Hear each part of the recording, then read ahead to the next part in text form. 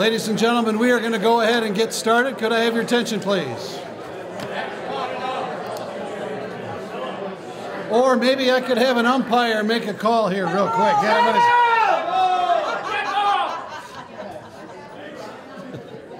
Works every time. So I have to tell you, for those of you that are umpires, you'll appreciate this. The very first time I went to a national meeting, I'm sitting there at the table, just like, people are talking, going crazy, and we couldn't get anybody's attention. And so I believe it was Mr. Hanson and Mr. Humphrey who said, Mr. Kress, meaning Craig Kress, who's currently our executive director for USA Softball, says, we need a foul ball. Folks, he called out a foul ball, scared me to death. And let's just say he got everybody's attention. If you've seen this guy make any type of a call, believe me, it got quiet really fast. So for those of you who helped out here, thank you. You're not Craig Kress, though. Sorry about that. I don't want to be. No, you don't. Ladies and gentlemen, welcome here to the H Hotel here in Midland, Michigan for the 2021 USA Softball of Michigan Hall of Fame banquet. Thank you. It is so great to see everybody again.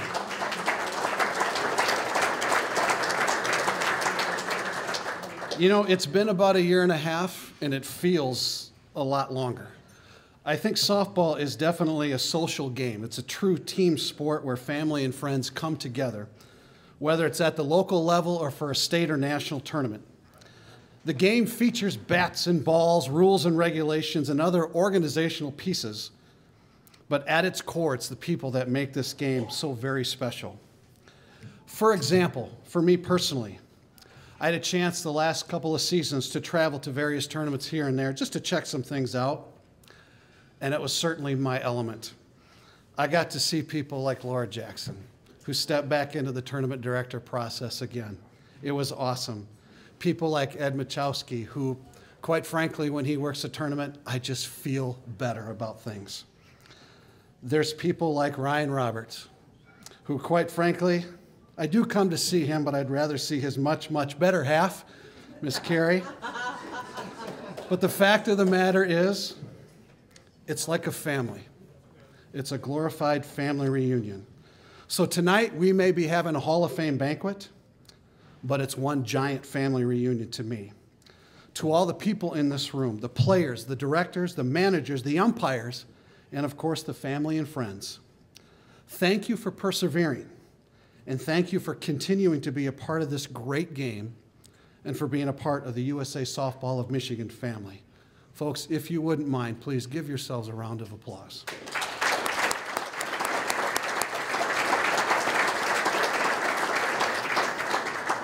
So like we do every year, we make mention of the fact that you cannot have a Hall of Fame without Hall of Fame members. We are fortunate to have multiple members here again today.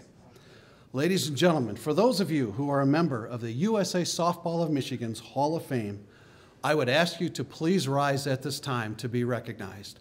Members of the USA Softball of Michigan Hall of Fame, please rise to be recognized.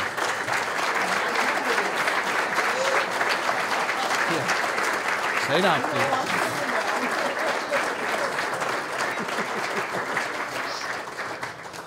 Oh, Steve Allen getting all excited. Not yet, Steve. Not yet, Steve. Maybe next year.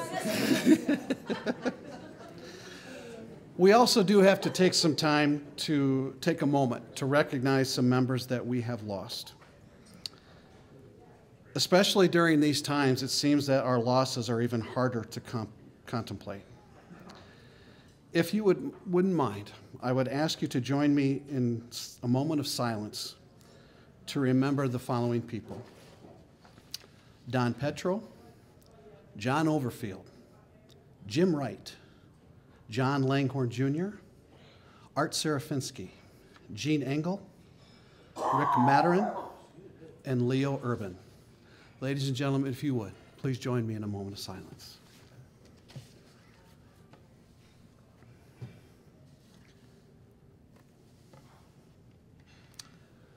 Thank you. As I said, we are a giant USA Softball of Michigan family. The last time we had this event, I had the honor of introducing and inducting a very good friend, Art Serafinsky. Just a few months after this banquet, in January of 2020, Art passed away due to complications of COVID-19. It is exciting to be here, but it's also very hard and bittersweet. The good news is, I know where Art is. And he's looking down on us right now, and he's pretty angry at me, I can tell you that right now. But he's saying something in my head, something along the lines of, don't be sappy, just do it well, and then let's celebrate. So that's what we're going to do. Still, I would like to dedicate this year's event to the memory of my good friend and a member of our Hall of Fame, Mr. Art Serafinsky.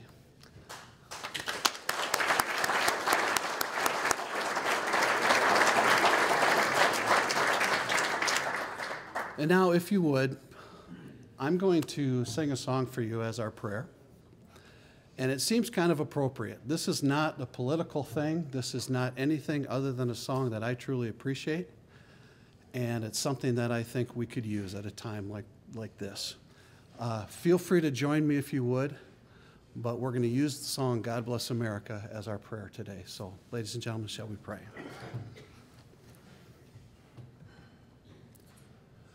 God bless America,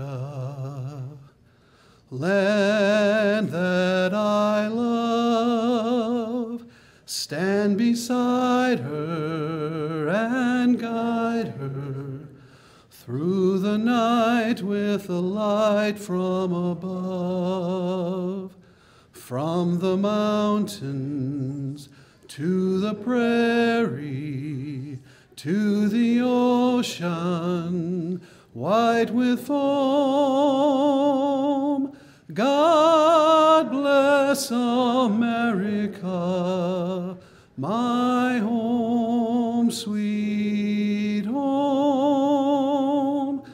God bless America, my home, sweet home. Thank you so very much. The H Hotel staff will dismiss each table. Please enjoy your dinner. Thank you. Thank you.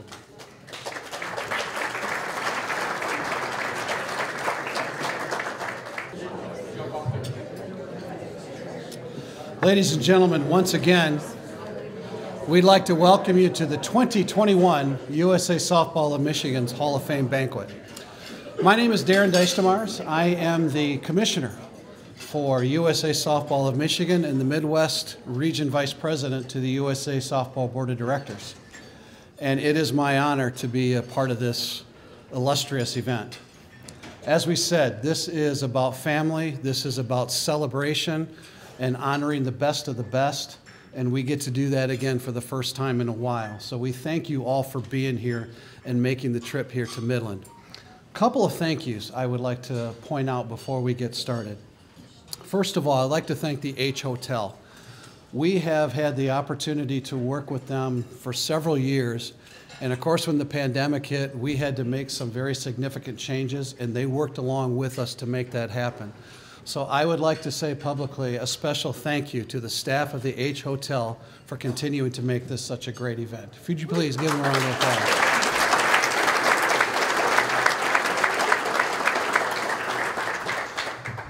There's also a group of people here that I would like to recognize as well. This has been a challenging couple of years on the field in particular.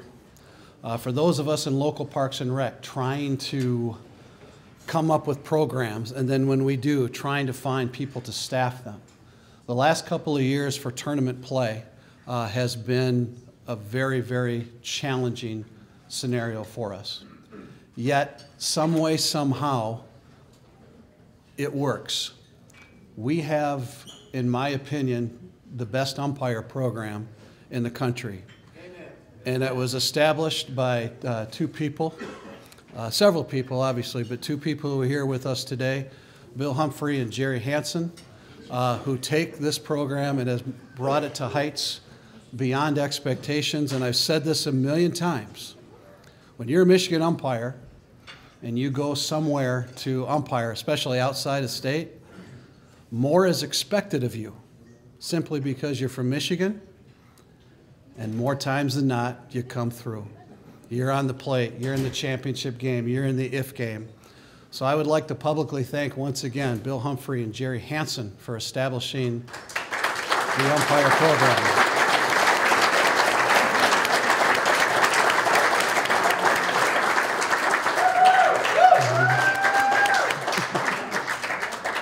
But I would also like to thank current leadership. We have had some amazing tournament play for the last couple of years. And it took a lot of work by a lot of people in this room, a lot of wonderful umpires and people who stepped up in a big way. And you have to have a staff to lead them, and it was a challenge. So once again, I would like to thank 4 people in particular for their efforts for the past 2 seasons. Our umpire-in-chief, Brian Smith, staff member Ross Martin, staff member David Shemp, and staff member Bob Covert. Gentlemen, I would like you to stand up, please, and be recognized.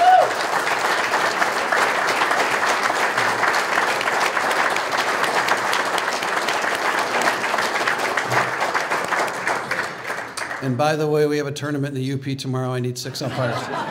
Anyway. Yeah, that's right. Yeah. That's right. That's right. But the last person I need to thank, and it just goes without saying that this young lady is the glue, literally the foundation of this association. We have a unique situation with me being in Holland and Debbie here in Midland with our state office. In some way, somehow, we make it work. We talk every day, it seems like, sometimes for a few minutes, sometimes for hours. And I could not imagine doing this without her involvement. This stuff doesn't happen without her. Everybody needs a Debbie Sherwood in their life. And I would like, Debbie, you're going to be very upset with me, but I don't care. I would like you to stand up, please, and be recognized.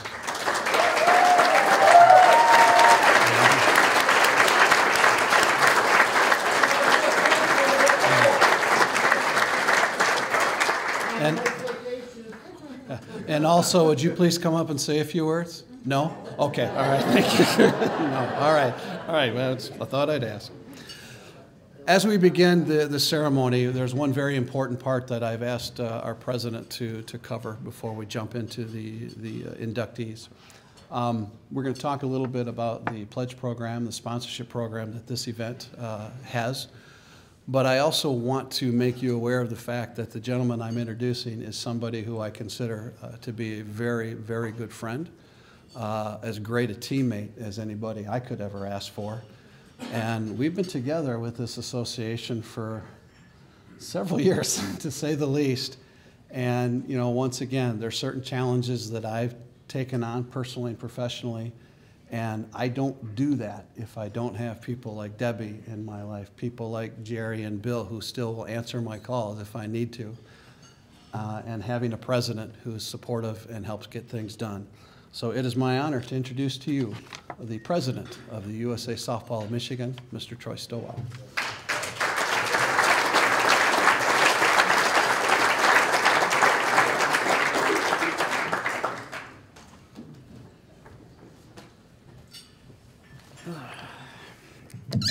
There we go. All right, so on top of being the co-MC for tonight, I get to ask everybody for money. So get your wallets out, hold them high. Debbie will be around collecting donations.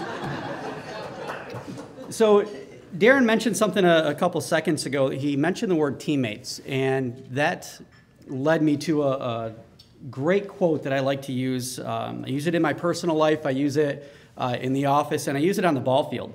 And it comes from the great Tiger Mickey Lolich.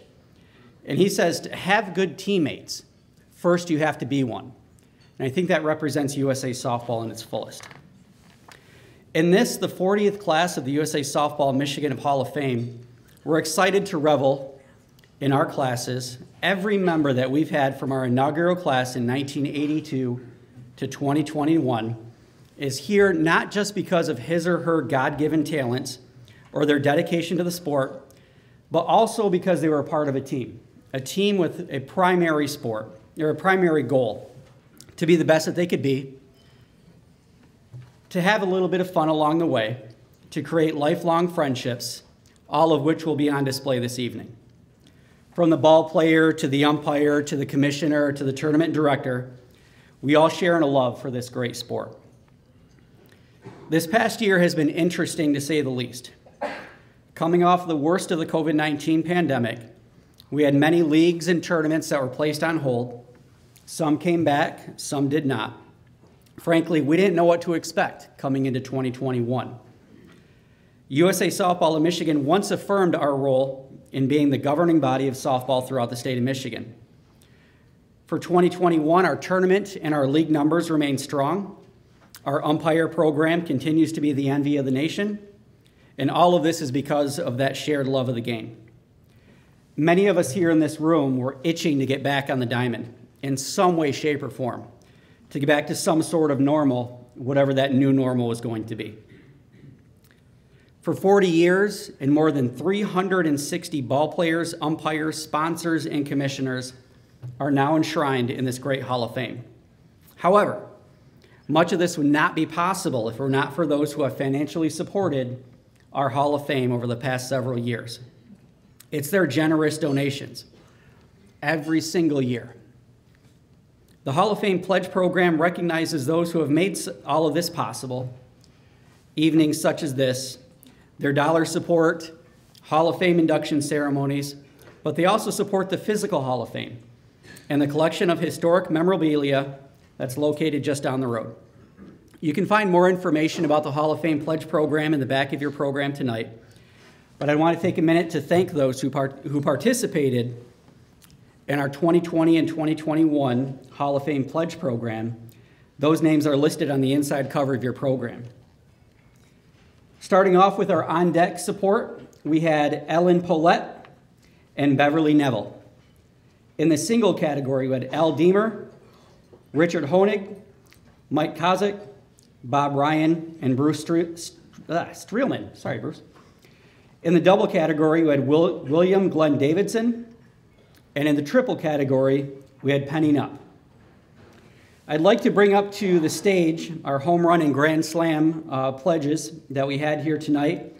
We've got a little parting gift for you, a signed autograph ball by all of our inductees tonight. And for our grand slam pledges, we have a custom 2021 bat for you as well. In the home run category, we had William Streelman. And in the grand slam category here with us tonight, Gary Evans and Harold Kruger. Gary, Dan, and William, if you can come forward for a photo with your awards.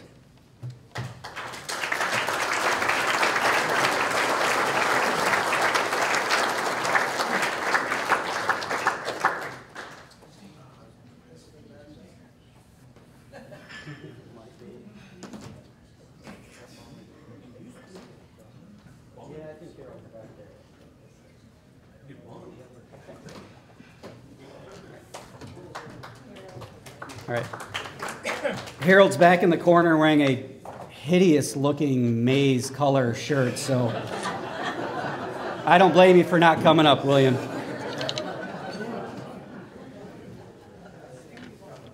Sorry, we'll try to get everything. I know the state game's about to kick off or has kicked off. Does anybody know the score? Nobody knows the score of the game. It's amazing.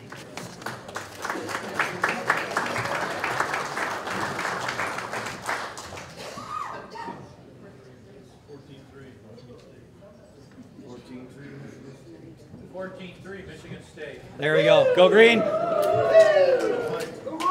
All right, so I do get to kick things off with our first inductee for the night. And I love this. Tonight gives us an opportunity to come together. One of my favorite things is really hearing about all of the nicknames. I mean, everybody's got a nickname out there on the ball field. Some of them are better than others. Unfortunately, I've had my nickname since about 1992. I won't tell you guys it, but it's not fun. Not fun. But our first inductee for the night, it's a perfect nickname, and that's Ace Lockridge. What is there to say about our first inductee that hasn't been said already? Ace is a gamer, a fierce competitor. He's a leader of men, a gifted athlete. He's a player's player. And tonight, he's a Hall of Famer. Following Ace's playing career, it was never a matter of if he was going to be a Hall of Famer, but when. Ace, tonight is a night. Tonight you will join a fraternity of some of the best in the world to ever play and work this great game. Tonight is your night to be recognized for your accomplishments and to thank those who helped you along the way. To eat some amazing food, to reminisce about the good times, the trophies won, the blown calls, and the friends that you made along the way. But let's take a minute to focus on Ace's career as a ball player and to leave the good old days talk for the afterglow. Even as a 14-year-old rookie, Ace was one of those kids who displayed the mindset of what we consider an old-timer. He understood the way that the game should be played and what his role was and how to gain that competitive advantage in any situation. Ace started his career as a catcher and a first baseman, but soon learned the craft of pitching. His old-timer mindset led him to a 30-plus year career as a pitcher, leading his team's success throughout the state, whether it's at the local, district, regional, state, or national level. Ace is one of the more recent inductees from the fast pitch game that I was never lucky enough to see in person, though I wish I had. From what I've read and heard, he was a crafty pitcher. He was a bulldog. And as fellow Hall of Famer Alan Pollitt noted, he was a strategist. Not many times do you hear somebody in our game referred to as a strategist, but I think in this case, it fits perfectly. Ace had the ability to get his team out of sticky situations, whether that's a late inning crucial strikeout with runners on base, a timely walk, and sometimes a timely hit batter. Maybe it's because of that old-timer mindset he displayed during his early years.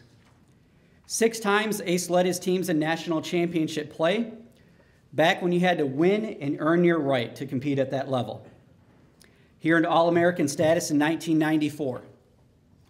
He's also a 5-time state champion, and in 1995, he led his AUL Flint team to a runner-up finish. During that tournament, he pitched 50 2/3 innings with an incredible .97 ERA. Reading through his stats, I think that might have been Ace's best year of his career. He finished 17-1 in league play with a .53 ERA, and he kept his opponents to a miserable 127 batting average. Ace Lockridge truly had a Hall of Fame career.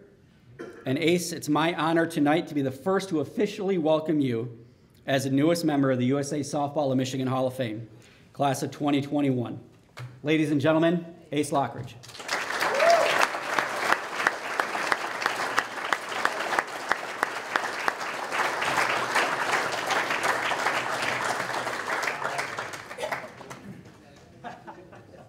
Thank you. Got to put myself together. Wow, you're a good speaker. You're a good pitcher. In the old days, I'm really in a flying high mode here because I never really ever thought about being here in my life.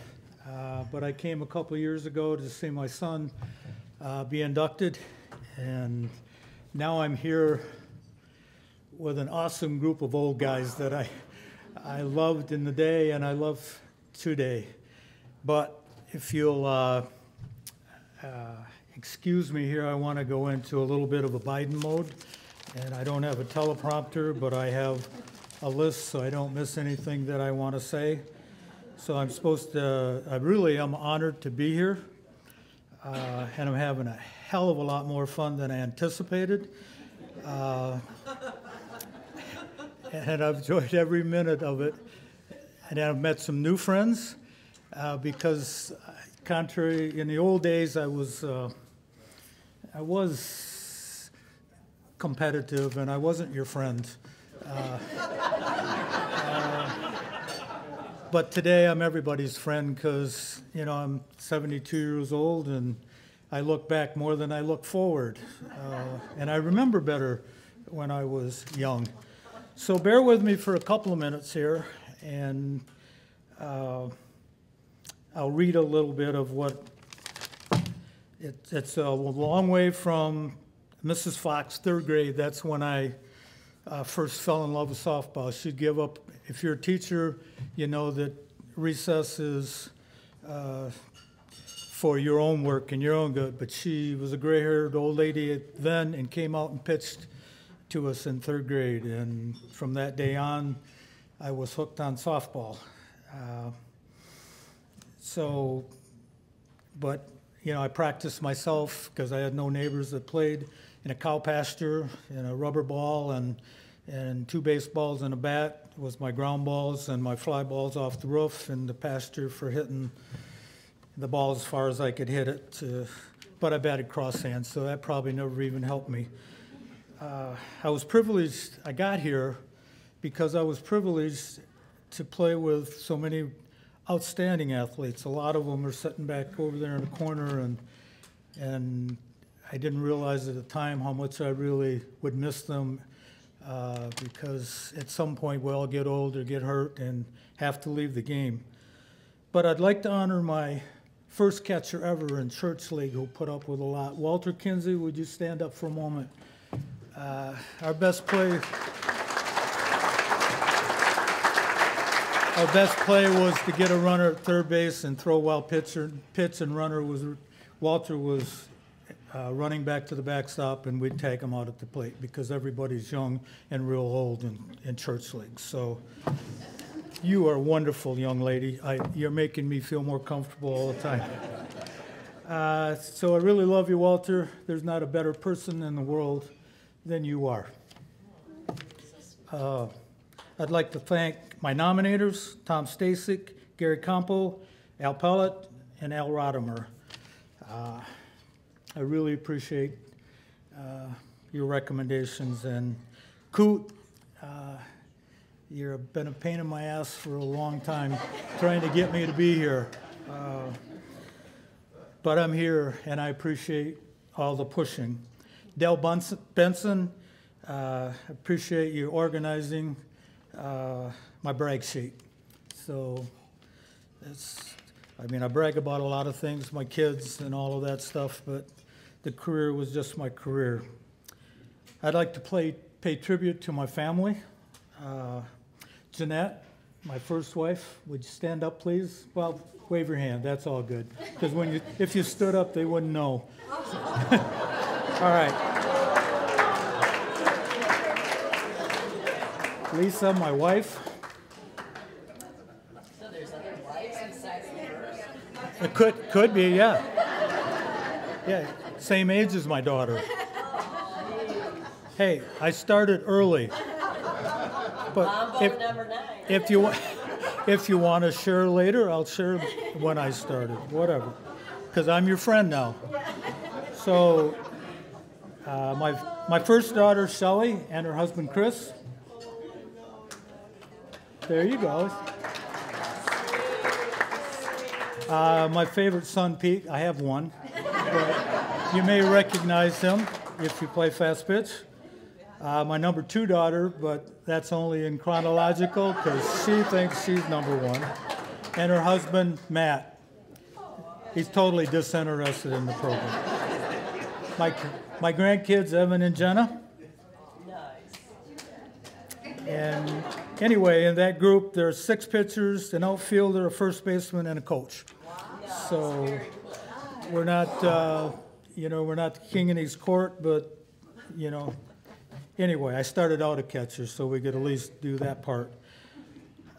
Lastly, I believe that fast pitch softball is the greatest game ever. It just is. It is so sad to see that it's dying out. I know the Frankenmuth boys are working hard. If you got a kid, talk to one of those guys sitting over there in the corner because they're trying to make it live longer or get it back. Women are doing wonderful in fast pitch. really awesome. But I thank you all for your time. And if I got any minutes left, which I'm sure I do, I will give them to the next nominee. But thank you. I'm very happy to be here. And really cool, guys. Thank you.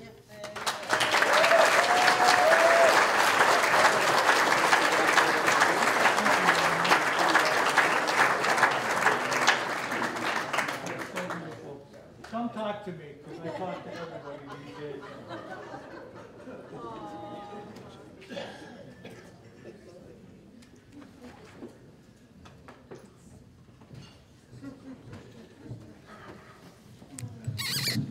Well, I met Ace for the first time earlier today, and he showed up in a hat and a Hawaiian shirt, and I wasn't sure how he was going to do here today. I'll be honest, that went better than I thought it was going to. I really, I got to admit, I'm sitting back here, and I was really hoping Matt would, stay, relax. It's okay, you don't get too excited, but, Matt's asleep, so we're good. Everything's good. Ace, well done, buddy. Great way to start off. Well done. So the next person we get to talk about is Jim Parker.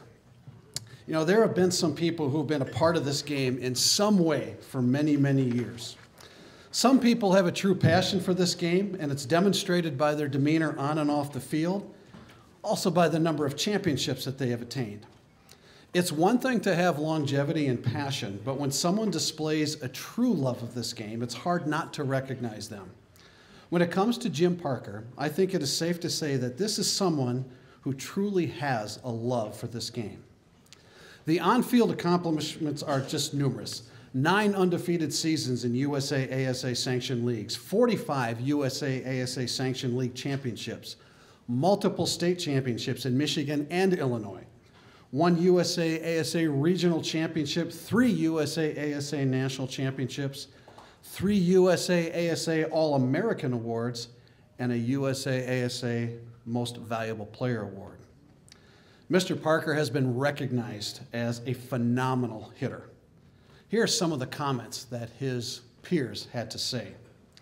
His ability to place the ball with consistent contact is amazing. He has faced all kinds of gimmick defenses to try and stop him from hitting the ball in a certain area. But he can simply review the defense, see where they are, and place the ball wherever they are not. Some way, somehow, he can put the ball wherever he wants to. Therefore, that's why his batting average is somewhere around the 700 range. He hit for power, he hit for average, and he was a premium defender. Speaking of that, let's talk about his defense. Some more comments for you, sir. He displayed a tremendously strong and accurate arm with outstanding range and great hands. At times when he played shortstop, he was doing so at a major level. And at that level, the range that was required and the arm strength that is necessary needs to be better than average. Jim Parker was a better than average player. When you hear comments like this, it's obvious his love of the game made him a complete player. When you have a player like that, it is an awesome thing to witness, whether you are a teammate or if you're in the unfortunate position of being an opposing player. If one were to sum up the career and impact that Jim Parker has on this game, it was a comment contributed by Bill Humphrey that sums it up the best. Bill said, what I saw was a young man with tremendous athletic ability, a young man with endless desire, the ability to concentrate at the task at hand, and the determination to get the job done. What I see today is the very same thing, except he is no longer young. Ladies and gentlemen, we have the opportunity to induct a complete player. It is my honor to introduce to you the newest member of the USA Softball of Michigan's Hall of Fame, Mr. Jim Parker.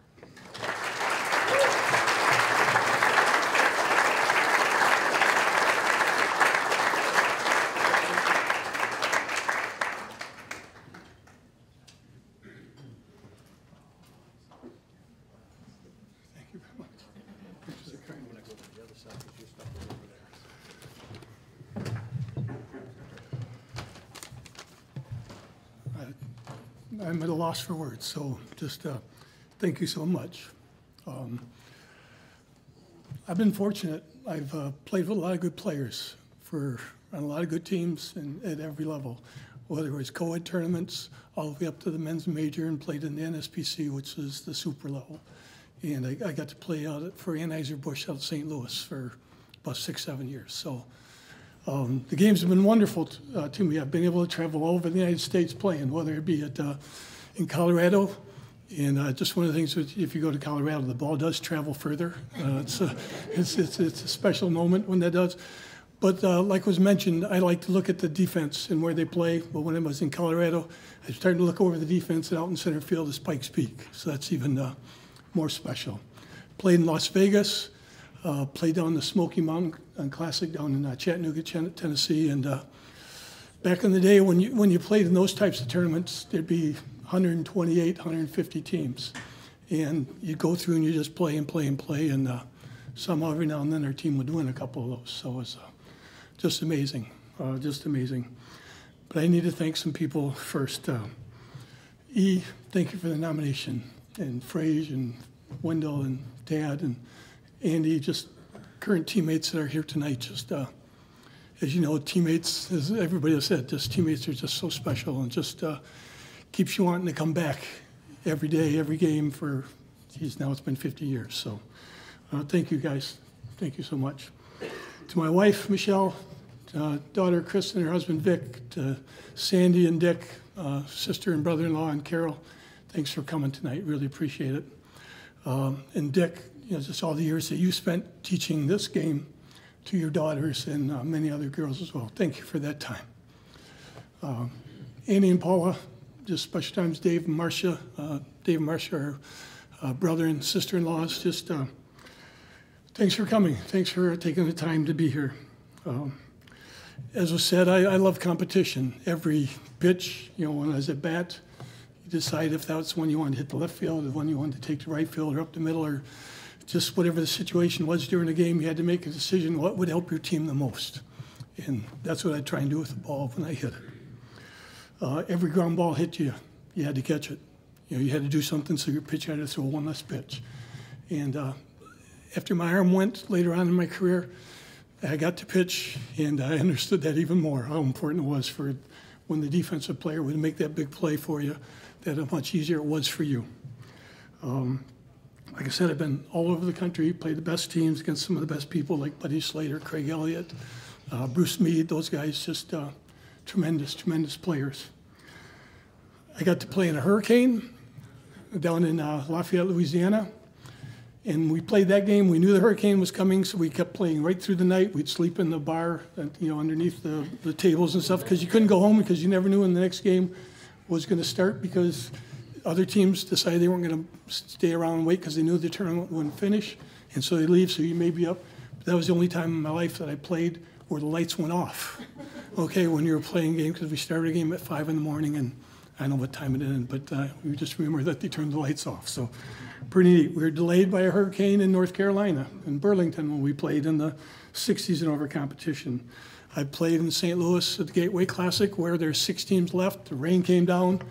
We did all the old tricks. We'd dig the trenches, the holes, you take the buckets, and you empty the water, you put the sand out there, you'd throw gasoline all over it and light it and stuff.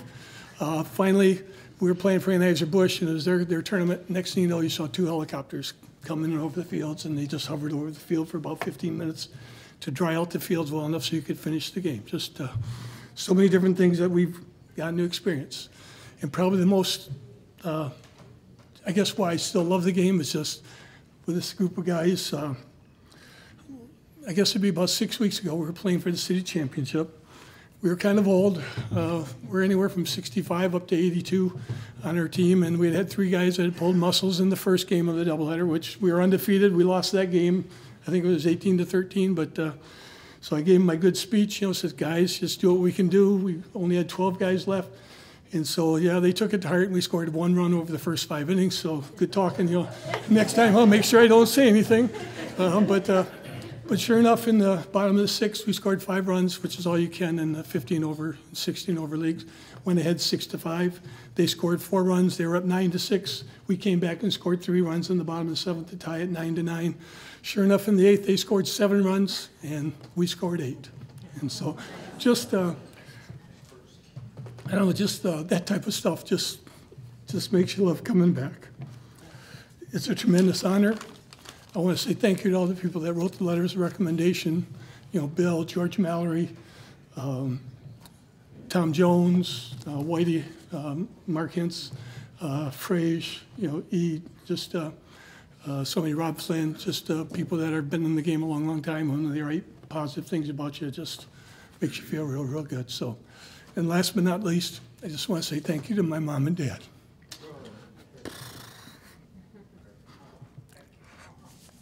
They're not here anymore, but God bless you. Thank you.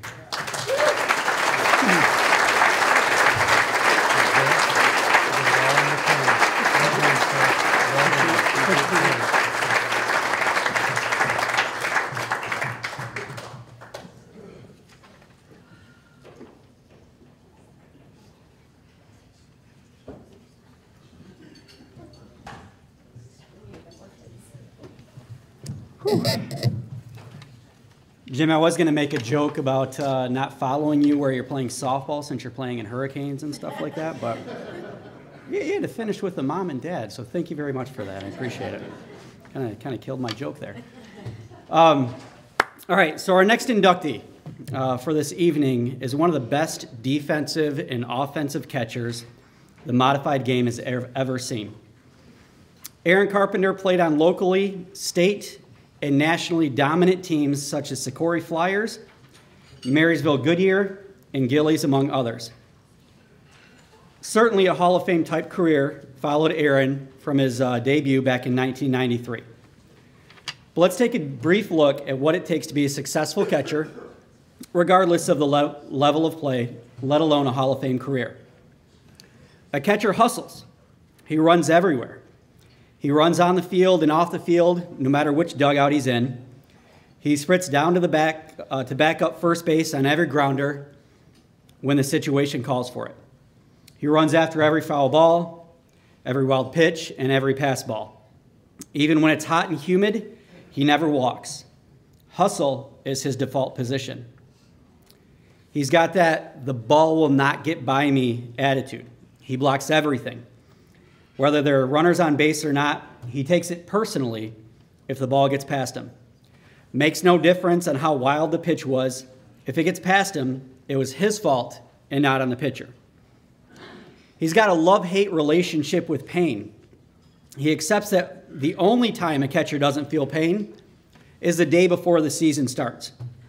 He feels the pain of the foul tip on his hand, his leg, his shoulders, his mask, just like everyone else. But a part of him smiles, and he thinks to himself, this is why I love catching. He serves others. He knows that his primary job is to make his pitcher better. When some players on his team worry about their batting average or their RBIs, the catcher worries about how many walks there are in the game. He takes more pride in helping his pitcher get a complete game shutout than whether or not he goes 4 for 4 at the plate. He's a vocal leader. He talks just not to hear himself speak, but to say something that somebody else needs to hear. He reminds the pitcher to get over to first base to cover a ground ball on the right side of the field. He tells his middle infielders to make sure the first out on a double play. He yells the outs. He works the dugout between innings, and he makes sure his pitcher understands the game plan. He's got a keen awareness of details. He sees the subtle changes on where the batter's feet are located. He notices the change in his pitcher's mechanics late into the game, whether it's the grip or the release point. He knows the umpire's zone, and he calls the game accordingly. All of these defensive traits are Aaron Carpenter. Aaron's offensive capabilities alone are worthy of the Hall of Fame tonight. But to me, it's these defensive traits that set him apart from anyone else on the ball field. And for that, we can now call him a USA Softball of Michigan Hall of Famer. Ladies and gentlemen, Aaron Carpenter.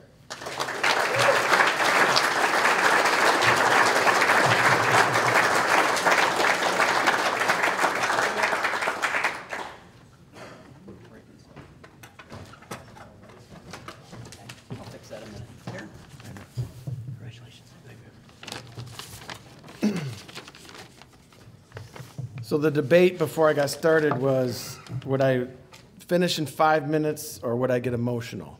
So I think I might lose both of them tonight. Since growing up in Port Huron, the name Socorro Flyers was big, especially in hockey. The Pee Wee travel team at the time was the Socorro Flyers.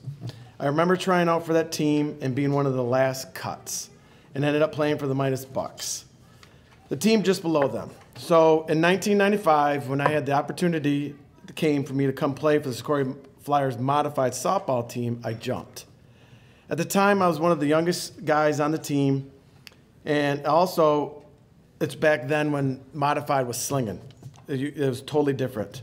And to this day, I credit that season to helping me for my senior season at college at Oakland University, where I was All-American and I won the GLIAC batting title. I only played one season as I was graduating from college to focus on that. Fast forward a couple of years, and after shoulder surgery, I found myself trying to get back into playing modified softball again. And in the fall of 2002, Brett called me and said, wanted to know if I wanted to come play for the Flyers again. I'm like, oh yeah. I jumped at that opportunity. This time it was a lot different. Very different. We had Brett and Ryan Mullins. We had Roger Beeden. We had Scotty Nichols, Ronnie Cook, Billy Mosier, Dave Schultz, Ronnie Houle, Louis Jr., and Coach Hill, and many others along the way. And be able to play for these guys and be able to play for the best sponsor in town in Big Lou, it made driving to Port Huron from Oxford twice a week well worth it. This is how close of a group we had. I'm going to tell one little funny story that they all got me on. 2005, championship game. We're down in Meadville. This is game 8 or 9. I have caught every game up to this point. We had just won, or we won the if game, or creating the if game. I walk into the dugout, and it was either Dave Schultz or Ryan Porty putting the gear on. I stopped and I said, what the hell are you doing? And they're like, we're putting the gear on. What for? Brett says you need a break.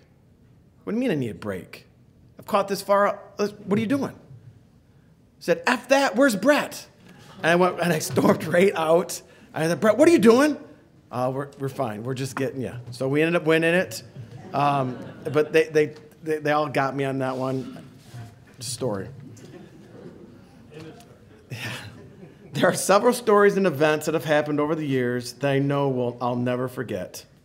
In 2004, standing on third base, I got lined into the face by Chris McAuliffe as I was leading off third. Almost knocked me out. We won 3 national titles, being the first team in the area to win the 4th of July tournament, the one-legged bandit, the sack. I don't think I need to say anything else other than that. The 2005 bus trip, we had to pull over on the side of the road so she could fix the windshield wiper. And if I'm not mistaken, I believe she backed into someone as well at the field. I can't remember for sure. I remember blowing out my Achilles right here in Midland, rounding second in 2013. Pine Grove Park, having so many pops after the games and many, many weekend stories that I could tell that would last well past my 5-minute allotted time. Living and coaching in Oxford, people have always asked me during the time that I played, why do you drive back and forth to Port Huron for softball? Well, for me, besides the team, the players, and the overall enjoyment of playing, I had 3 young boys who always wanted to come and bring friends. And whether it was Drew and his buddies, or Brady and his friends, or Eli being solo, having them in the stands watching Dad play meant the world to me. I wanted to be a positive example of how to play the game the right way. Hard work and always be positive example of how to play the game. And after the game, driving through my hometown, showing them where I lived, places I hung out, was awesome, and girls I dated. They tried not to tell my wife, but they always rat me out. I would like to thank my teammates that are here in support, as well as who I've played with over the years. with Brett and Chris especially. Chris, you and I talked about how cool it would be if we went in together. Well, it's only a few years apart, but just as special. My brother and my sister who are here coming to the games in support. My dad, who always made sure to make it to the big games and always had a big bag of peanuts in the back of his truck waiting for everybody after the game. And especially to my mom, who passed away in December, she was one of the biggest Flyer fans there was. I know she has a big smile on her face up in heaven, watching and wishing she could be here. I would especially like to thank my wife, who with 3 young boys supported me this entire time, allowing me every Monday and Wednesday to make that hour drive to Port Huron and back, every Labor Day weekend, 4th of July filled with softball. And especially in 2008, when my work had me in Chicago for 3 months, I was still allowed to go to nationals and win. And I know after we won, my team was a little bit bugged at me for having to go home early so I could see my wife. So thank you all who have nominated me. It's truly an honor. It's been an awesome ride, and I wouldn't change it for the world. Thank you.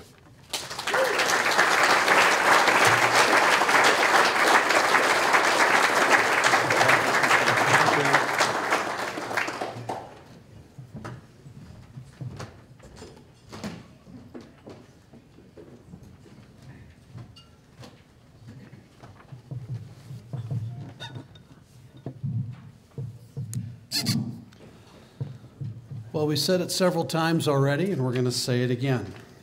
When it comes to the umpire program, there is not a better program than the one for USA Softball of Michigan. For teams and players in this state, more is expected of USA umpires than anywhere else they may play, whatever association they play in.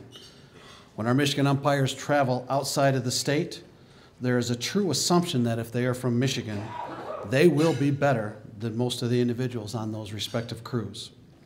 Once again, we have another great example of that when it comes to one of our best.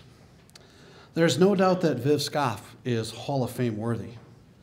20 girls state fast pitch tournaments, 19 men's modified state tournaments, a combined 9 women's fast pitch and modified state tournaments, a combined 7 men's, women's, and co-ed slow pitch state tournaments, 13 girls and women's national tournaments, a modified national qualifier, a modified tournament umpire coordinator.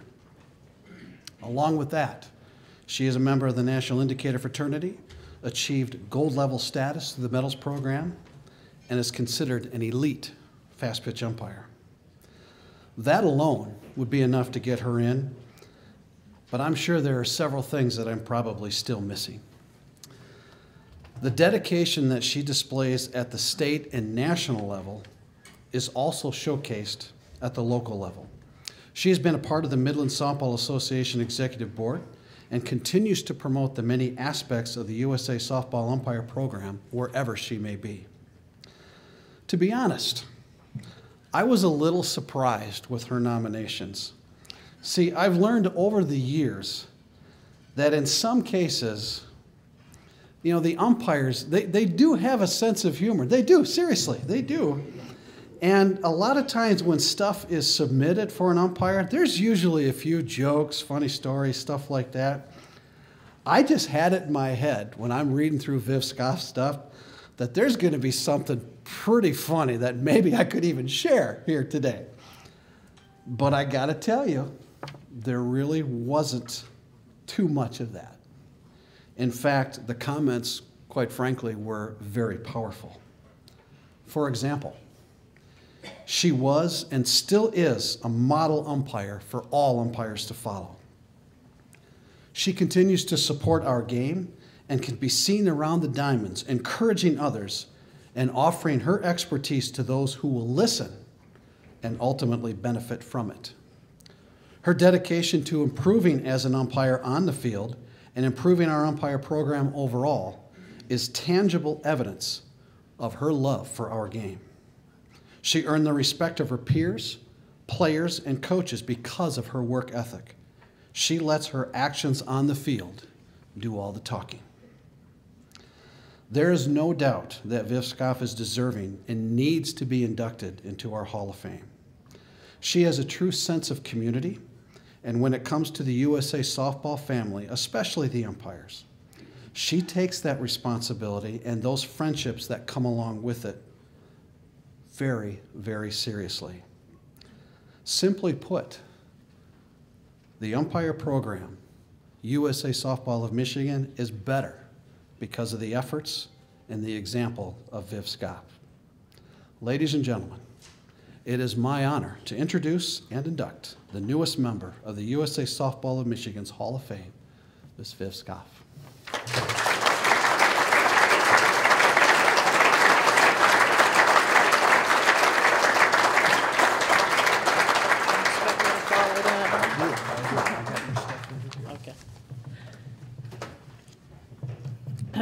This could be interesting. What an honor. Thanks, Darren, for that introduction. I would like to congratulate all the other 2021 inductees. We are all very deserving of this great honor. I would like to thank Dave Schemp for nominating me, and to the people who wrote letters of support, plus the Hall of Fame committee for all their time and effort. Also thanks to Debbie, Darren, Troy, and USA Softball of Michigan for organizing this great event. It is truly appreciated. I started umpiring in 1994 as a way to stay in the game and earn a little extra money. I in no way ever thought I would be up here giving a Hall of Fame speech. There are a lot of people who have helped me along the way. I would like to thank my family for their continual support. Unfortunately, they could not be here tonight with me. I would like to thank Chuck Birch for getting me involved in the fast pitch and modified games. When I first started, I was just going to umpire some league slow pitch, but Chuck, he had a different idea. He was my partner on the field and in a lot of my early games. He also helped me study the rule book and go over casebook plays. Midland, Mount Pleasant, Bay City, and Saginaw hosted a lot of modified and JO tournaments early in my career. Because of that, I was fortunate to umpire many state tournaments. I had the privilege to umpire with a lot of great people throughout the state of Michigan. Thanks to all of you for making me a better umpire. I had a lot of great times both on and off the field. I would like to thank Linda Hoover for being a friend and a great role model for me. I could always talk to you about anything, especially what it took to be a female umpire in a predominantly male umpire world. You helped me to be a better umpire. I would like to thank the state umpire staff under the leadership of Gary Evans and Brian Smith. The training we receive as Michigan umpires is the best in the country, and we are very fortunate to have a staff that is willing to help us be the best. I personally want to thank you all for the confidence you showed in me by giving me the opportunity to represent Michigan as an umpire at several USA Softball National Tournaments. We as umpires in Michigan, and especially Midland, have had the great opportunity to talk to and listen to two of the best umpires and teachers in the country in Bill Humphrey and Jerry Hansen. I can't tell you how many nights and weekends I sat around those two and just listened to the stories they told about umpiring. Some of my best times were sitting outside the umpire room at Curry Stadium or Hoyt Park, just talking umpiring. One of the best ways to learn is to just sit back, watch, and listen. Thank you for sharing your experiences. There are two gentlemen who have been the most influential in my umpiring career. I would not be up here tonight without your continual support. First is Brian Smith. You have taught me so much over the years, either umpiring with you on the field, having you as my UIC, or as a clinician at state clinics or national schools. You always believed in me and had confidence in me, even when I didn't. The many pep talks were greatly appreciated. Thank you. The second is Jason Jahoski. Even though I am much older than you, we started umpiring about the same time. You have been there for me in so many ways, both on and off the field. The last few years, I have had the privilege of traveling with you to many of your national or international tournaments across the country. It has given us the opportunity to talk umpiring, go over rules and mechanics, talk about life in general, plus occasionally comment on people's driving skills. You are truly a great friend, and I thank you for everything.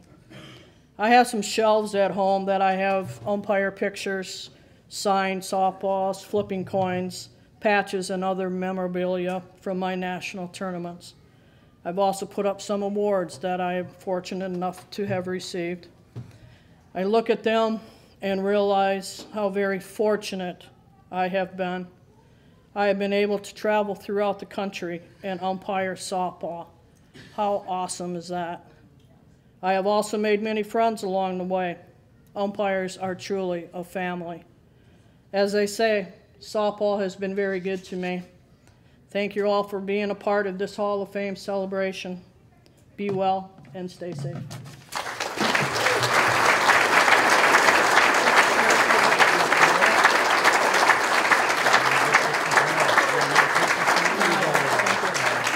Yep, thank you. I'll get it.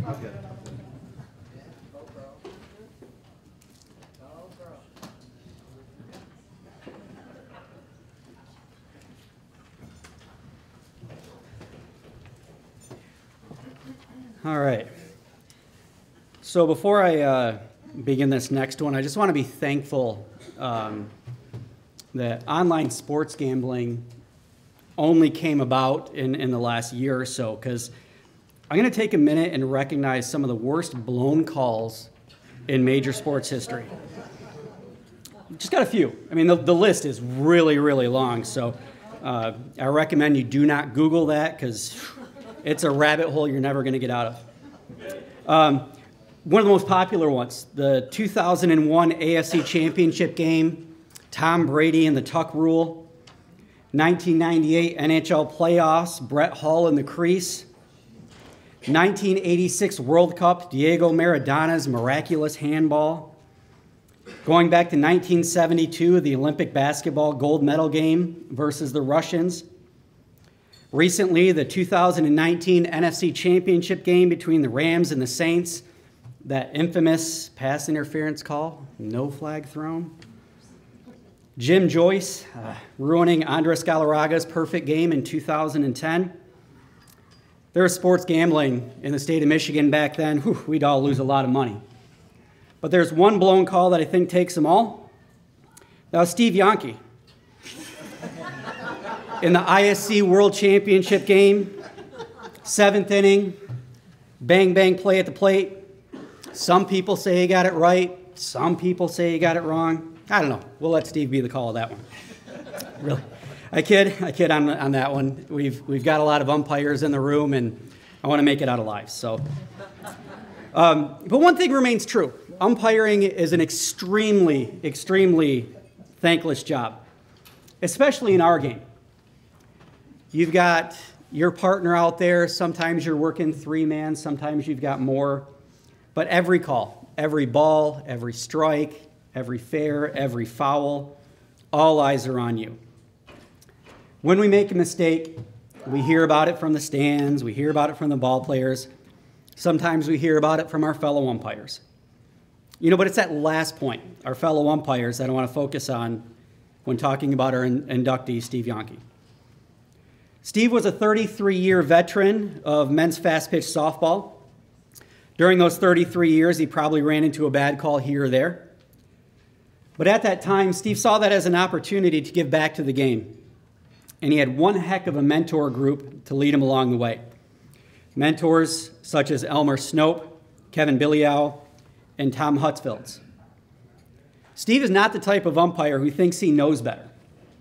He's not the type that can, or really wants to, recite the rule book page for page. Instead, he understands that the only way he got better over his umpiring career was to learn and to study and to watch the game and to get better along the way. And get better he did. Steve's name is on the short list of umpires that are must-haves if you're running a fast pitch tournament. That's evident by his 14 national assignments, of which 7 have been at the men's major and the men's open level. Whether it's at the local level, the state level, or even the national level, having Steve on your umpiring crew is an absolute no-brainer. You know the product that you're getting on the field. You know the consistency. You know no matter the outcome, both teams know that they got a fair shake and that the game was called correctly. Over the past few years, Steve has dedicated himself to giving back to the game locally by mentoring and working to grow the next generation of umpires in District 7. That, in amongst itself, is a Hall of Fame commitment. Ladies and gentlemen, our next inductee into the 2021 USA Softball of Michigan Hall of Fame, Steve Yonke.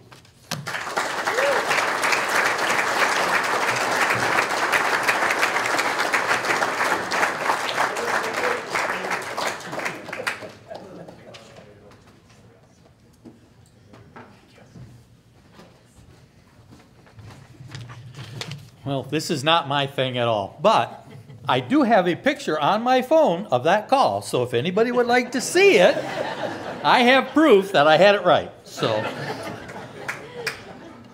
I started playing this game at the age of 15. Went with my dad to a game. They happened to be short a player.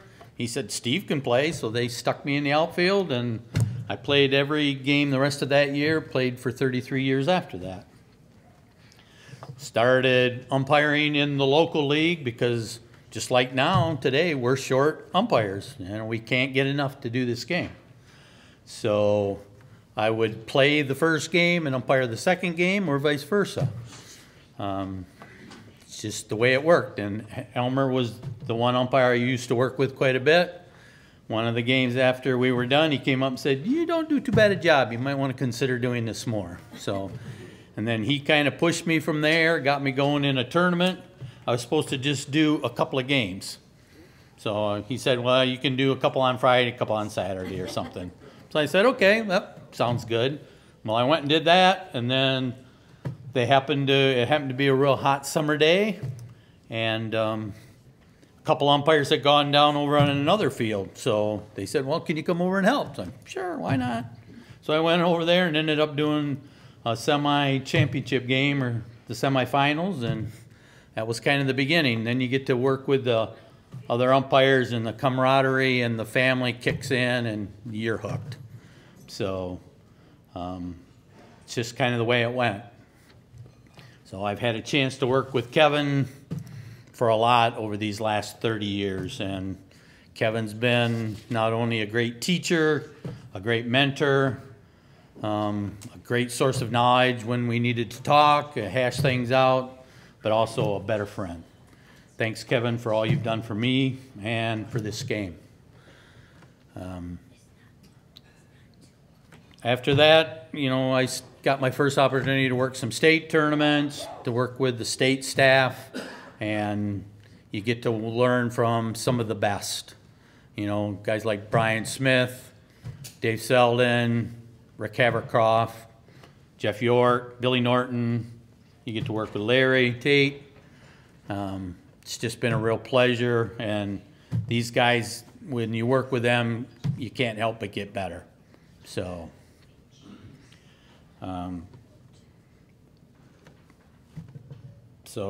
I'd like to thank my kids, Gary and Tracy, for all their support over the years. They've always been there for me. We always rearrange family get-togethers when we're in town working, because we always have that cotton picking if game that throws in there, and now all of a sudden you got to go later. So, but they've always been willing to work around it, and I truly appreciate them and all the support they've given me over the years. My wife, Loretta, I can't say enough about you. I mean, you're my world, but she cooks. She always makes Rice Krispie treats when we go away. Everybody says, well, you're going to have Rice Krispie treats? Well, she's making them, and then cookies too. And then when we're local and we're close, she'll make meals, she'll bake and do all kinds of stuff. So she's always been there for me. Can't say enough. So the kind of support she gave me, the one championship game that I had, I was out in Iowa. She found out about it. Her and Gary jumped in the car, drove 5 hours to get out there in time for the championship game and to watch it. So that's the kind of support they gave me. So. But, to be fair,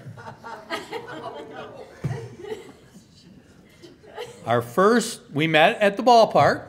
Our first date was to a ball game. So, she should have had an idea. I just don't think she was quite expecting it to go as long as it did. 50-some years. So, but thank you for everything, and I appreciate this great honor. Probably the one regret that I have is that I didn't get a chance to work on the field with Jerry and Bill. I would have loved to have had a chance to work with those guys. But other than that, I just love this game. I love being a part of it, and I love being a part of the umpire family. So thank you very much for this great honor. I truly appreciate it. Thanks.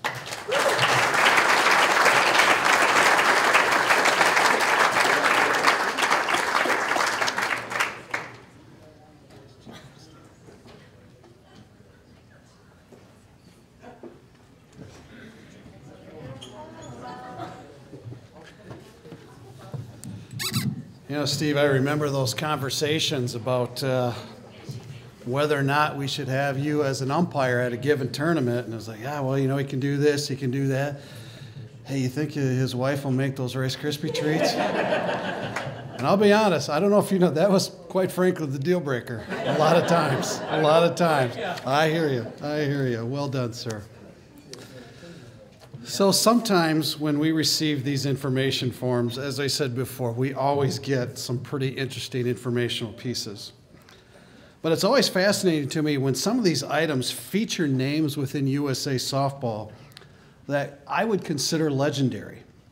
Such is the case for Hartley Byers.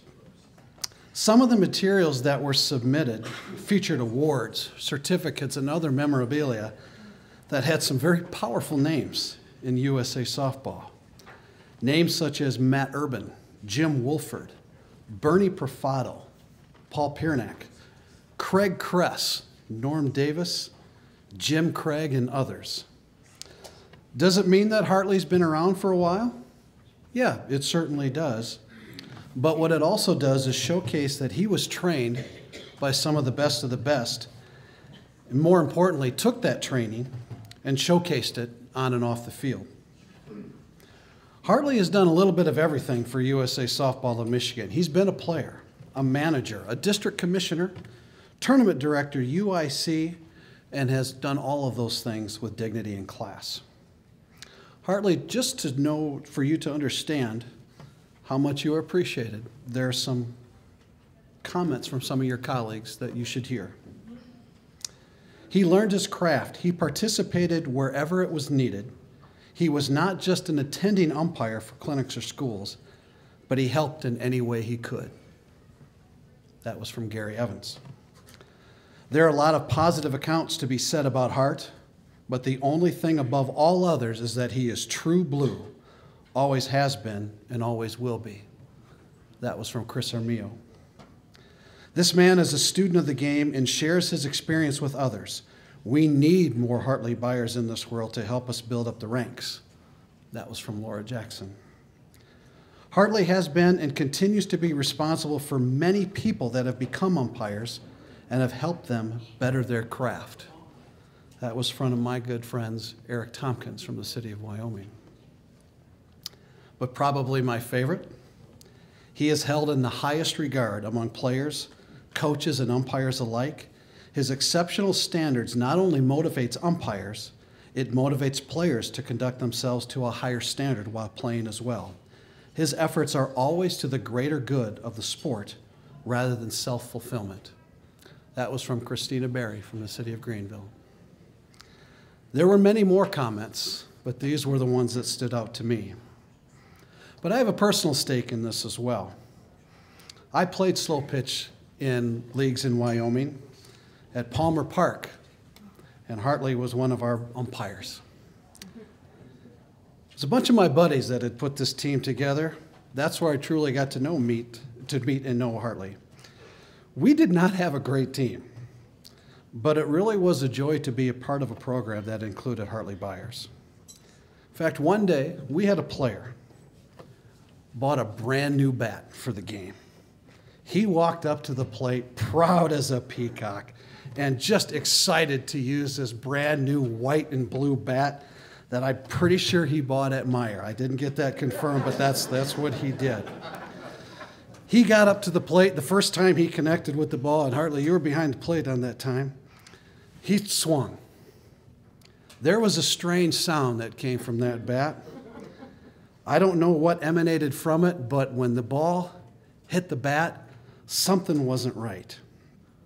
He came up the second time, and the same exact thing happened. It was just not right. Something was wrong. My buddy and I, we pulled his bat to see what in the world he was using. It said official softball on it.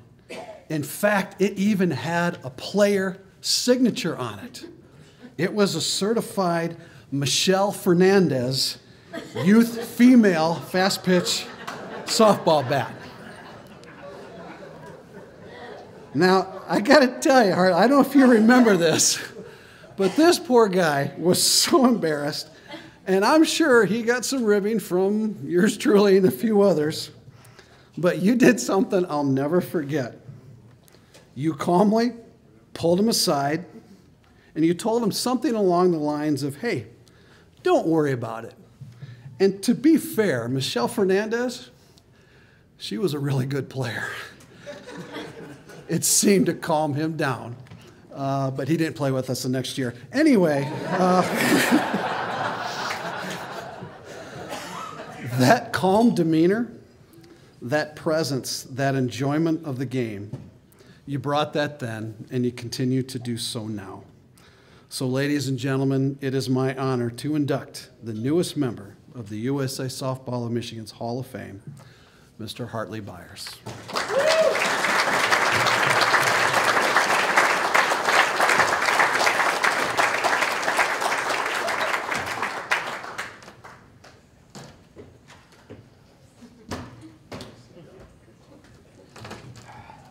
Don't believe any of it.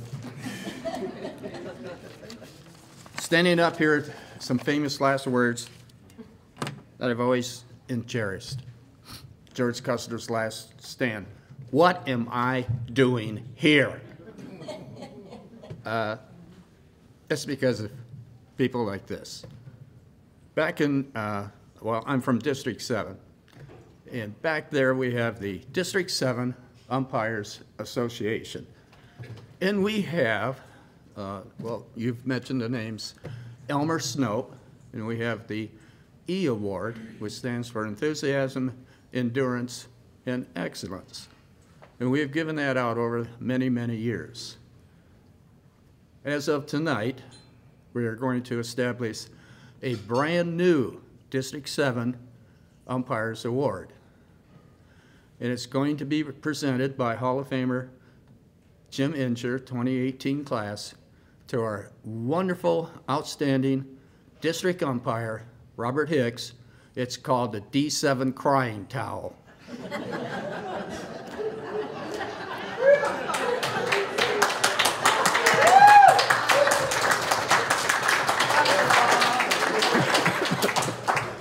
Thank you for your words of wisdom, Robert. Just be quiet.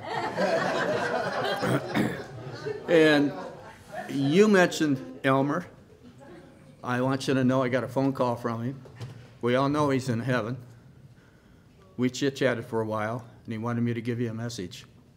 Congratulations, you're working second base tomorrow. I hope not. Honestly, I also want to thank my family. They're not here tonight because of that stupid thing called COVID. But they're here. Yes, I'm a crybaby, Bob.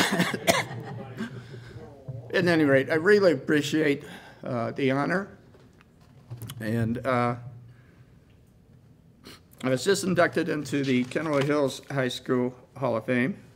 And at that ceremony, I read the following, which pretty much covers USA softball to a degree, that when something needs to be done, let's do it.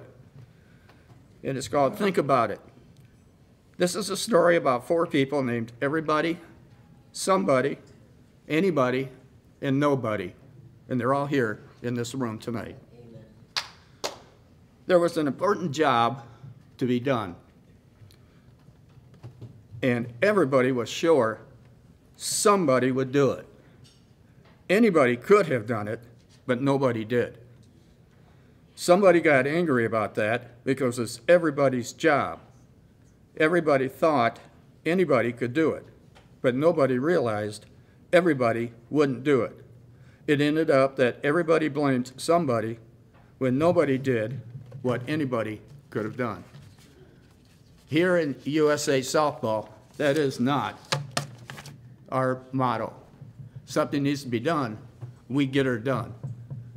District 7, I am proud to be part of that family. And in closing, I want to pass on a quote from the legendary Tom Landry and Tim Tebow. And it is, somewhere in these notes, it isn't what you leave behind. Let's start all over. What you take with you isn't really important when you leave this earth. It's what you leave behind.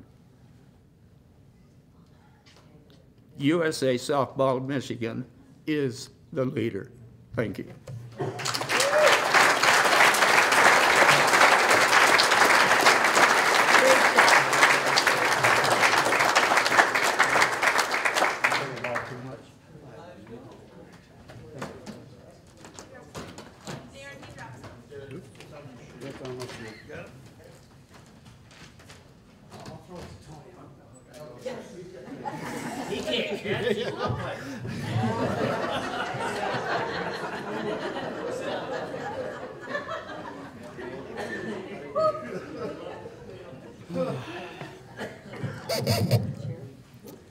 All right. So our next inductee remains to this day one of the most decorated and frankly feared pitchers in the men's fast pitch game. I've had the privilege of facing Doug Gillis on a few occasions. Every at-bat that I've had against him, I think, this is my time. Finally going to get a hit off of him. As I'm walking with my head down to the dugout, damn it, he got me again. Always wondered how he got that ball to move the way that he does. Then I realized after reading through his nomination packet, he's a heck of a pitcher. He was always working to hone his craft. Doug began his playing career, just like many of us here in the room, kind of just hanging around the ball field, watching and learning a little bit. Watching some of the guys that came before him, seeing what they did, staying late after the game or the practice, just kind of being a general fan of the sport of softball. But Doug's long career can be attributed not only to his playing ability, but his ability to adjust as the game evolved. Whether it was the wooden bat era or, the aluminum bat era to today's composite, crazy $400 bat era, Doug always found a way to throw hard when the situation called for it, or to be a little bit more sneaky and crafty when the situation called for it. He surrounded himself with some of the best position players and hitters in the game. Now, that's not to say that Doug hid in the shadows. In fact, it was quite the opposite. He stood out. It was those best position players and the hitters in the game that wanted Doug on their team. He became the hot commodity in the fast pitch community, and his talents were recognized at the highest level. Doug was a 6-time member of the national team spanning almost 3 decades. He's 5th on the all-time win list for Team USA, winning a gold medal in the 2002 Pan American Games and another gold medal in the 1998 USA Olympic Festival. He's a 2-time USA Major National Champion, being an All-American 3 times, in addition to 2 runner-up major finishes as the Explorers' #1 option in 1998 and 1999. Aside from being a heck of a pitcher, Doug is also a heck of a pitching coach. In 2019, he led Virginia Tech to the ACC championship.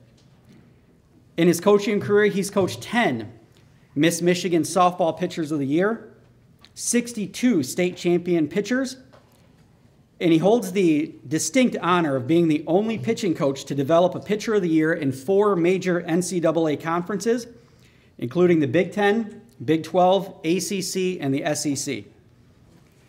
After a health scare back in 2006 that could have easily have ended Doug's pitching career, it was a testament to as attested in his many letters of recommendation. It was his determination and his work ethic that brought him back to the diamond. It was that never give up attitude, that never say die attitude. And that's the attitude that we recognize today, the attitude that created a Hall of Famer. Ladies and gentlemen, Doug Gillis.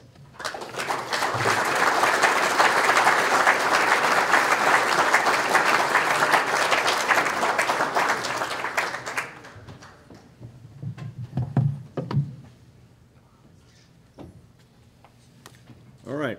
Thanks, Troy. Yes. My career, I was very fortunate and privileged, okay, for a long time. So, to start with, I had a crazy father who did things big and to the max, okay? And he had a good softball team, a pretty good softball team. And he got this idea of bringing these foreigners over that nobody ever heard of to, pitch for his team. So he brought Owen Walford over and Kevin Hurley over from New Zealand, and to play for his team, which is not ordinary, and a young Michael White that lived with us for a year, okay? So I was fortunate because I was a bat boy, I was young, and little did I know, I was learning from some of the best in the world. And they taught me to think bigger.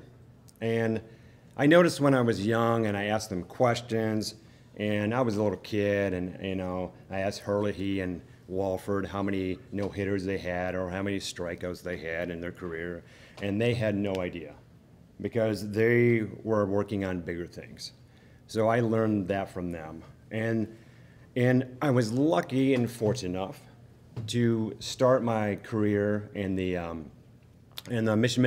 Michigan Thumb League, okay? It was perfect for me because I was young, and I wasn't ready to play men's major at that time. So I learned it out, there because I was younger, and it was a perfect league for me, okay? But I was lucky again and fortunate when I was in my 20s and 30s,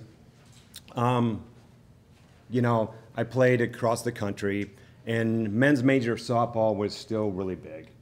So it was like, I was blessed to do that, okay? I was fortunate enough to play with a team like Seattle Pay and Pack, which is a really good team. And it wasn't for Graham Robertson, our ace on the staff, and a great team, those national tournament games I threw would be meaningless. So, so that was like, privilege to do that. But when I was done traveling the country and I moved back home to play, there was still a good major team in Michigan. So the Midland Explorers, I played for them. Well, I was lucky and fortunate because all the guys were roughly my age, and they're all in their prime. Little did I know, we'll had a pretty good 10-year run, and lucky for enough for me, I met those guys, and they're all around the same age as me, and they're all in their prime. So we had a good run. So it's fortunate that timing worked out. Now, if I was born and raised in Texas or South or North Carolina or Georgia, that wouldn't happen because the men's game has died there a long time ago. All right, so I was just fortunate to be from Michigan, where the fast pitch is a hotbed. So, but the most fortunate thing is this is one of the things that led to me coaching college and something that I can make a living at. So at fall practice at Virginia Tech, I heard parents complaining about players complaining about their parents, and which kids do, right? And they said, I'll never act like that when I get old, you know? Yeah, and I laughed and I said, you will act exactly like that when you get old, okay? You can't help it, okay? So on that note, because it's in my DNA, I'm going to share a short softball story with you, okay? So I was lucky to play with the Decatur Pride for a number of years, and behind a pitcher of Chubb Trangaroa, which is a great pitcher. And at Emerson Park, just down the road, we were in the winners bracket final of the 95 ASA, tournament, men's major tournament. And Chubby was on fire. He was throwing really good. So I was in relief as I pitched the game the night before. But Chubby was throwing so well, there was little chance of me going in the relief. So Ross Day, a good friend of mine who is no longer with us, was thrown out in the bottom of the 7th on a bang-bang close play. So he argued, and the team argued. It's a big deal, right? Bottom of 7th, winners bracket final, the major. And then he got thrown out. So I jumped the short fence in the dugout and argued, and I got thrown out, okay? And, so apparently, players who jump the fence argue with a base ump at second base about a call at home that he had nothing to do with, okay? That doesn't go over well. So Ross was relegated to the left field bullpen because he got thrown out, and I was too, okay? So, but fortunately, we won the game, in the 10th. So, but after the game, I saw my mom. And my mom said, and my mom is really nice. She was a lot nicer than my dad. Okay, put it that way.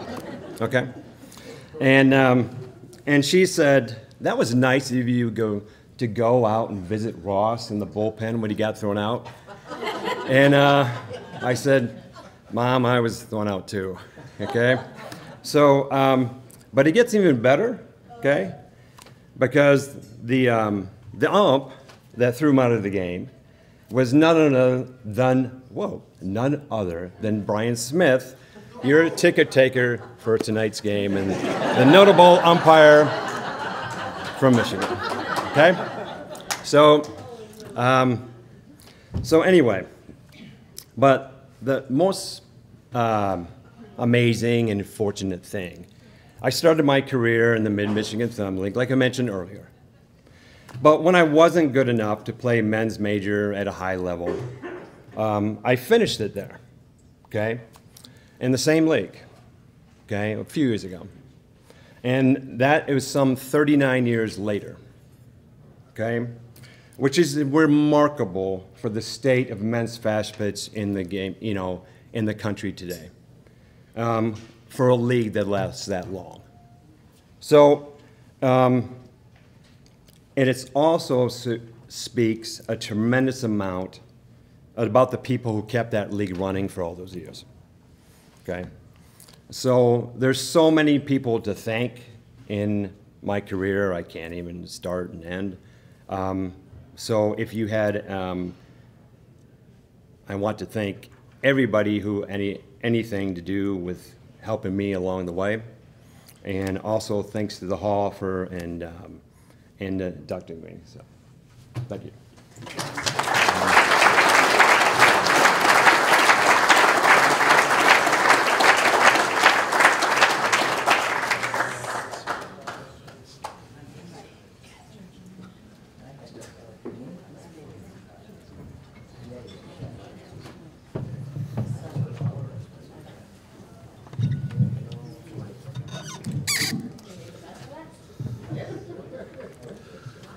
So I have to admit, when Troy started his introduction of Mr. Gillis there, I got to thinking, is he going to go, oh, I've got a chance to face him, and no, I couldn't do it. You know, he struck me out. I really thought he was going to say, I'm not sure about the call, because Yankee was behind the plate. But I don't know if that's true or not. No, I wasn't sure. Okay, good. We're good to go. All right, big fella. Yeah, right. You're the last one. It is my honor to introduce Steve Allen for induction into the USA Softball of Michigan's Hall of Fame. Steve is one of those people. Steve is one of those people who has the talent, willingness, and attitude to help whenever and wherever it is needed. He is a solid umpire who approaches games with the same vigor and professionalism, whether it's a local recreation game or a national championship contest. He is also willing to travel wherever it is necessary. That presence that he has alone makes any game, tournament, or event that much better. For as many years as he has umpired, he is still a student of the game and is always willing to learn in order to be better on and off the field. He works hard to be the best umpire that he can be, and it shows. However, what I appreciate about him is all the other things that he does to help make the game the best it can be. Steve may be best known as an umpire, but he really is a jack of all trades. He has been a UIC, a tournament umpire, district commissioner, district UIC. He tests bats for his local leagues and any other league that may or may not be near his area. And he has even helped with the necessary needs of the state office, including the roof or any other repairs that may have been needed. He really is somebody that can do it all. This man is involved in so many aspects of the USA Softball of Michigan program, but for me, it is his service on our slow pitch classification committee that stands out. His perspective on this committee is very unique. He doesn't just take the approach of being an umpire and coming up with a judgment solely based on that. Rather, he takes into account the program as a whole and what makes sense for it, as well as where teams and players deservedly should be. Sometimes when it comes to appeals, it's hard not to get carried away on certain things. But Steve's perspective is a whole perspective that makes the process fair and balanced. I am grateful for his work on this committee. And as one would expect with Steve's involvement, the process and our game is better because of it. Yet there is one highlight that I think is his best quality, and that is his emphasis on teamwork and having great teammates. If you'll indulge me, I would like to take a moment to talk about his greatest teammate, and that is his wife, Linda. When you get one, you get the other. And quite frankly, you're better off because of it. Linda is a valued teammate to USA Softball of Michigan as well. Steve and Linda truly showcase the love they have for this game and the love they have for each other. In both cases, it is inspiring. Linda, on behalf of USA Softball of Michigan, thank you for your involvement in our program. It is appreciated.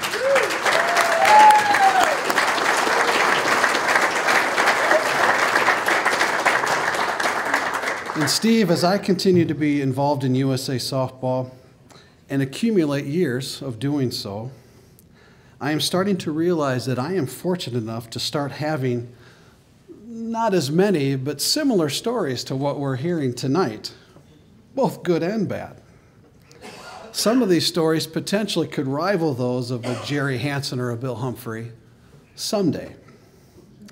But what I can tell you is this: I do have multiple stories of tournament play, national umpire schools, state clinics, committee meetings, and conversations where help was needed. There are very few of those memories or stories in my life in which you weren't there. You are willing, you are unselfish, and you are a truly giving person. You've made me better, and you've made this association better. It is my honor to introduce to you the newest member of the USA Softball of Michigan's Hall of Fame, my friend, Mr. Steve Allen.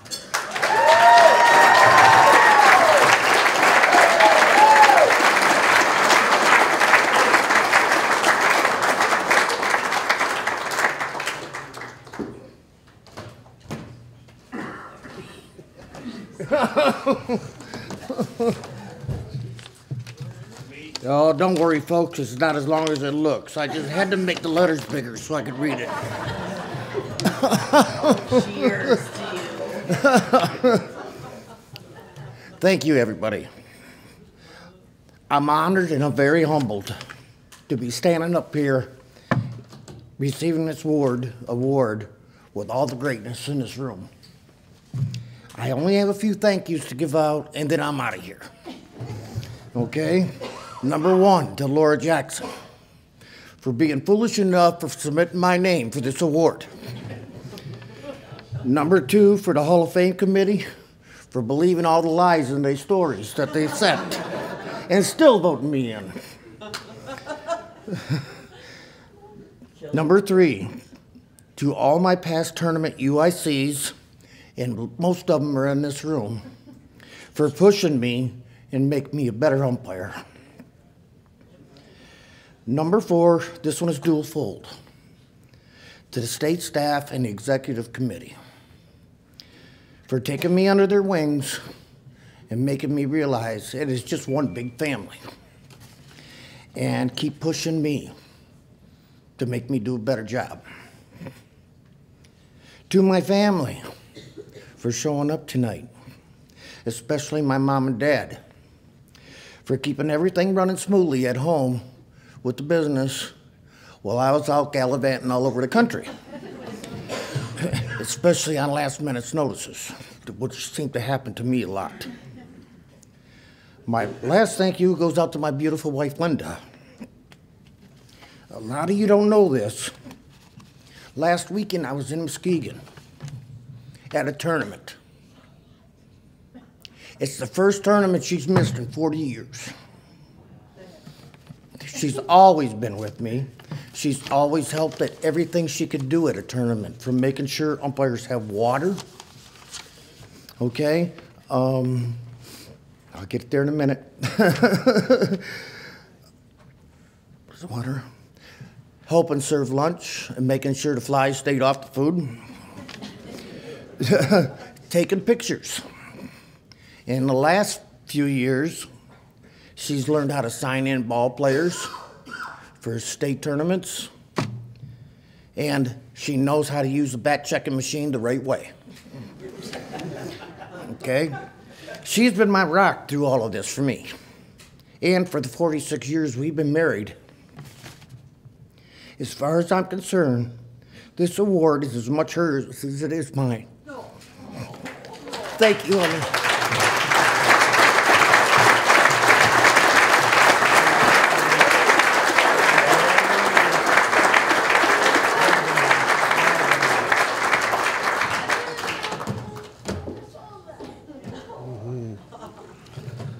Thank you, Steve. That was awesome. You know, speaking of that willingness and being there whenever something is needed, Steve, they're a little short-staffed here, so Steve, after you could help pick up afterwards, we'd appreciate that. Thank you. I appreciate that. Thank you very much. That's awesome. Folks, this has been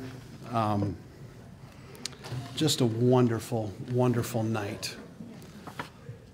It really is truly just great to see everybody and to hear the wonderful stories and to truly look at this as a glorified family reunion, because that's what it is.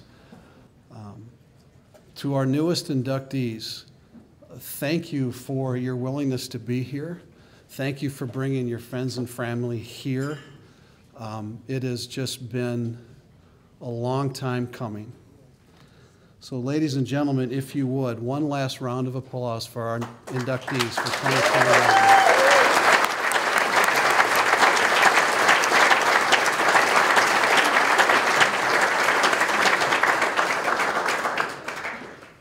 So inductees, once this concludes, which will be shortly, we're going to need you to come back up here in a little bit. We want to take a photo. I believe we will probably take an additional photo. Debbie, I should probably ask you this with everybody. All Hall of Famers. We're going to try and get one of those as well. So first the newest inductees, then everybody. The cash bar will be open until 11 p.m. today, and you're free to hang out indoors, outdoors, with whatever you would like to do. But as we always do, we are going to close with a toast to the Hall of Famers, which is written in your program on the back side. What's the Michigan Amateur Softball Hall of Fame? 'Tis an honor bestowed upon the best in the game. Be they umpires or managers or sponsors or such, or players who have possessed a sort of magic touch. They are the men and women who've contributed to a true love for the game, which is held by me and you. No matter where you travel across this Great Lakes state, you're bound to come across a Hall of Fame softball great. They come from many cities where you find a park where the great game of softball is played, days or after dark. For the size of the village doesn't matter at all, because all across Michigan, you'll find they play good ball. As to the players who have been deemed the very best, each will assure you they'd not be here without the rest of their teammates who have all helped them to reach this plateau. It takes a true team effort to overcome the foe. Though each of them has shown us that they're a cut above through pitching or hitting or wielding a golden glove. To be named as a softball great really is quite rare, but don't forget at least 8 others helped place them there. Thus we are all gathered to raise our glasses high, saluting the best of the best, be they gal or guy. To all our softball comrades on earth or high above, God bless our softball family and the game we all love. Dick Barker, Lansing, class of 1989.